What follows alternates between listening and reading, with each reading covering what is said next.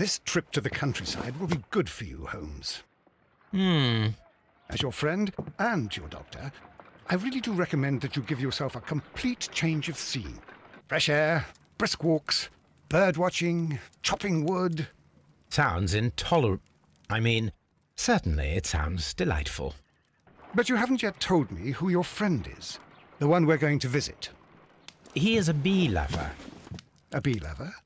Do you mean that he keeps bees? That must be Mrs. Hudson, bringing the warm cloth that I requested. There is someone to see you, Mr. Holmes. I have no time. Send whoever it is away. Yes, Holmes, I really think we ought to leave now.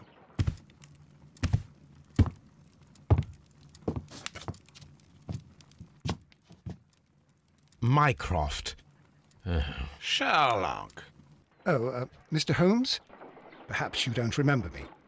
I'm Dr. Watson. We met at the Diogenes Club a few years ago.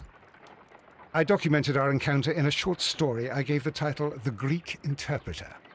He does remember you, Watson. My brother remembers everything, and that is why he is so valuable to the government. We're about to depart for the train station. I know. You know? Sherlock, I need your help.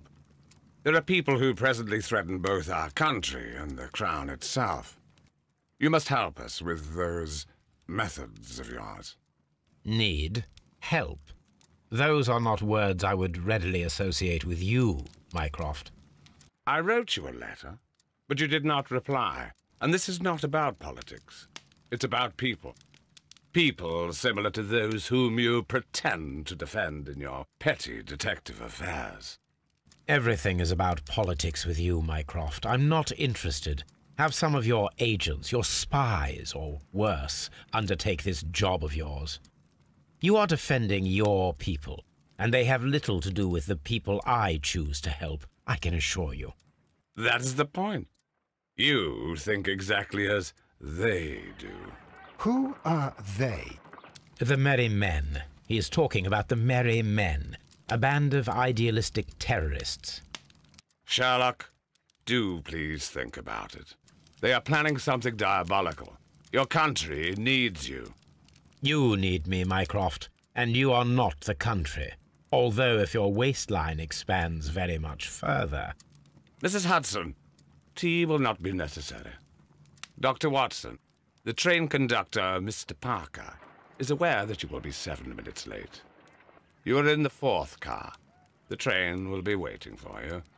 Sherlock, enjoy your time in Staffordshire. And do, please, at least write to me on your return.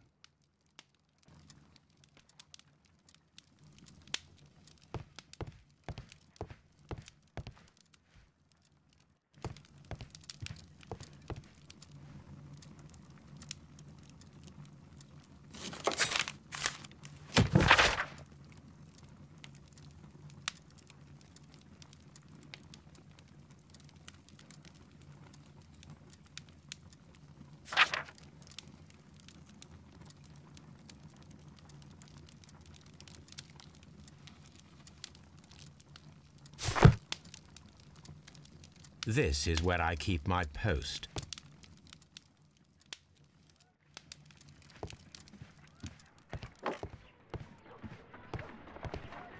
Look after Mrs. Hudson for us, Toby.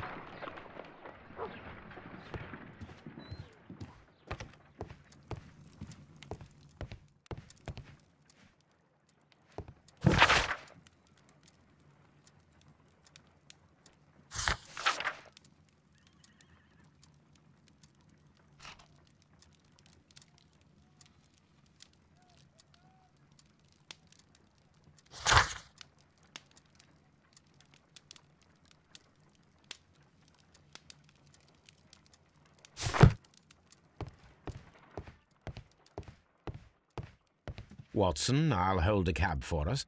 We leave in 5 minutes for the station.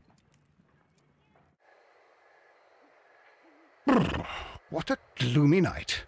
It was warmer inside the waiting hall. Since the station master told us that the train is about to arrive, we should not have to wait very much longer. Yes, at last. Attention! The train is arriving at the station. Please stand well away from the platform edge. I'll take your bags and your blasted archive suitcase. But, Holmes, the headlight. It's faded away. Something is wrong. I can't hear any sound from the incoming train. Excuse me, sir. Can you explain what has happened? I don't know. It's as if the train vanished into thin air. Holmes, say something. Quick, fetch a lantern and let us take a look. It's too dark. Only fog and rails, nothing else. There is no use in stumbling around here at night. We will come back tomorrow.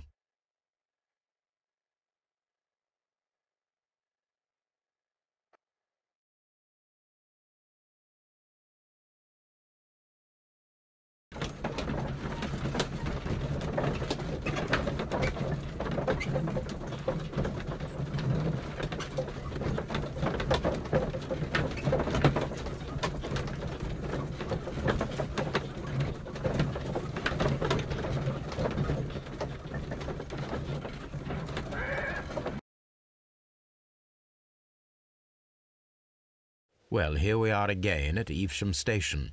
We have a full day ahead. Let us begin our investigation.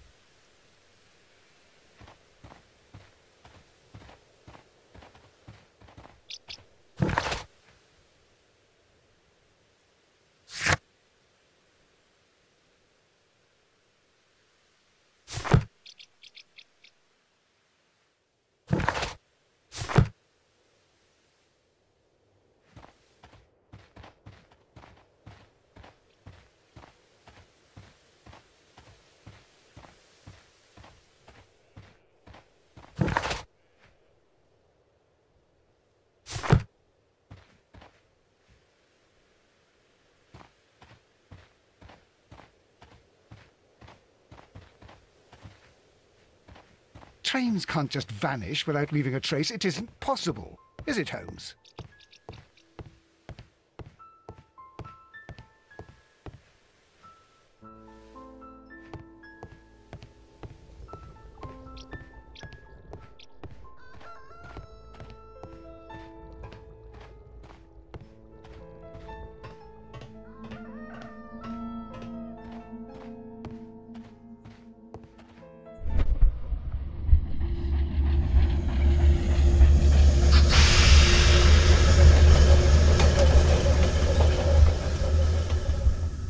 This is the place where we saw the train vanish last night.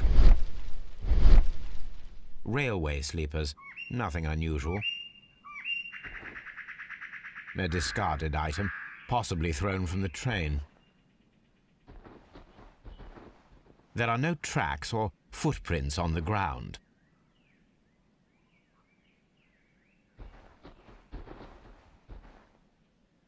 The rails have not been touched.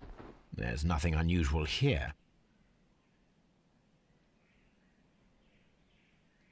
There are no signs to indicate that the train ran off the track, nor are there any other traces. There is nothing whatsoever. There are no clues. But then, a negative result is also a result. Oh, I see what you're getting at. No clues, and you're smiling. Yes, Watson, I do smile on occasion. This mystery appears very promising. This investigation won't be simple. We shall require a map of the region. Perhaps the station master could lend us one.